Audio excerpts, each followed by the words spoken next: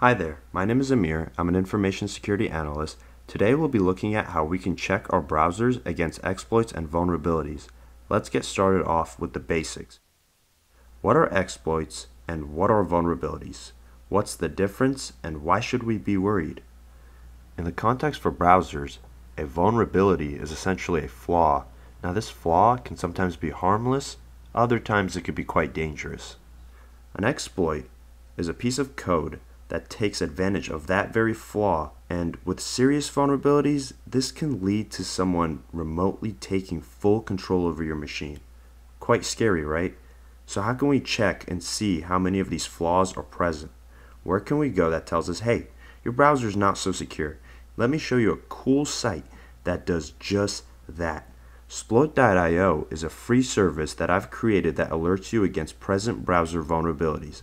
The best part about Sploit is that there is no download, no installation, nothing. All you do is visit the site, sploit.io, hit the red big button, and all the scanning takes place right there inside your browser. Seems too easy, doesn't it? Well, let me demonstrate Sploit against a bunch of modern browsers that you probably think are secure. We'll test Sploit against Google Chrome, Microsoft Edge, and Mozilla Firefox. Let's get started.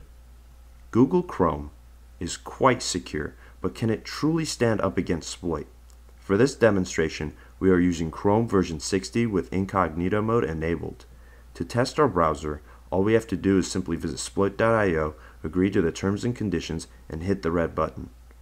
So right now, Sploit is looking for compatible flaws based on the browser we're using to access the site. In this case, Chrome version 60.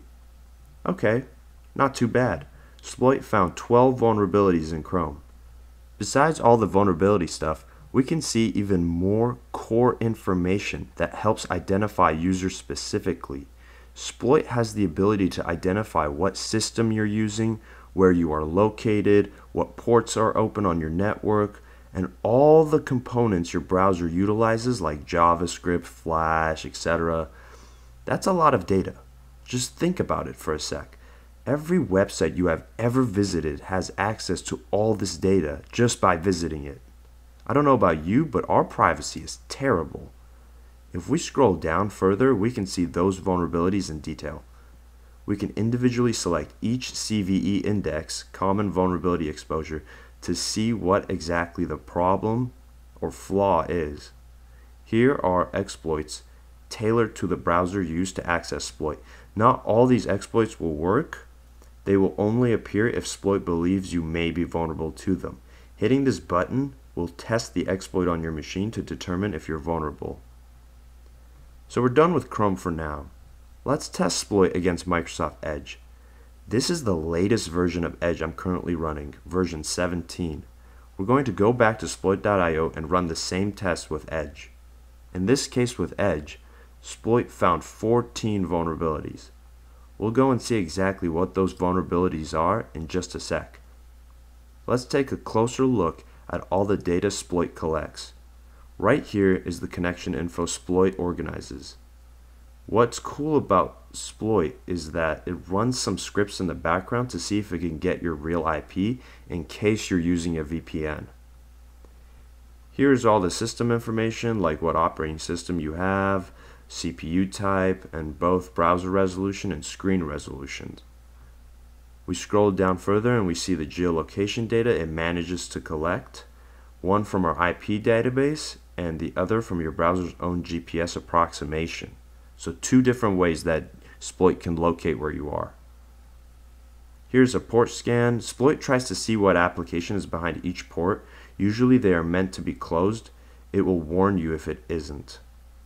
And right here, this is the mother load. This is all the browser component data, like your Flash version number, whether or not you're running Java. All of this stuff right here is very specific to your machine only. No other computer will have the same exact set of data. And so Sploit uses all of this information to calculate a hash, which is displayed at the top.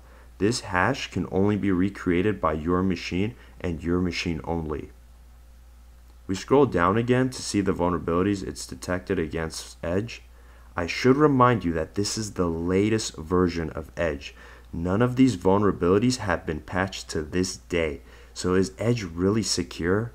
I'll quickly prove to you that these vulnerabilities are still not patched. Let's just highlight the CVE index of 1, copy and paste it, and I'm going to quickly find Microsoft's own report on this vulnerability right here. It's definitely compatible with this version of Edge. If we scroll down to mitigations, it says Microsoft has not identified any mitigation factors for this vulnerability. We look at workarounds and it says, quote unquote, Microsoft has not identified any workarounds for this vulnerability. Cool, right? So if there's no patch, what should we do? Wait until someone creates an exploit out of it? Or should we switch our browser to something more secure? I'll let you decide that one. Let's get out of Edge and try the same test on the latest version of Mozilla Firefox. So this is Firefox version 61. It came out like a month ago, I believe. It's still relatively new. Let's run Sploit and see if Firefox stands to the test.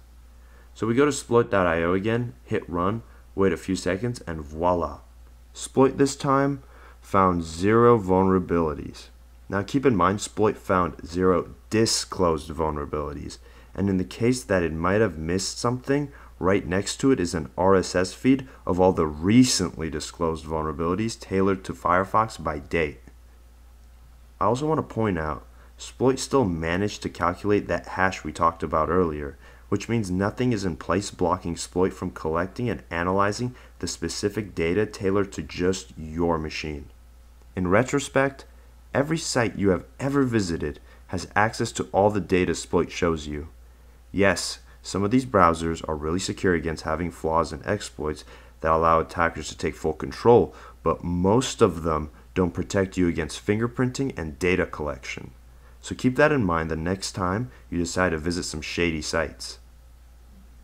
So that's my introduction to Sploit. Feel free to run these tests against your own environment and see how vulnerable you are before considering changing your browser. Thank you, and see you next time.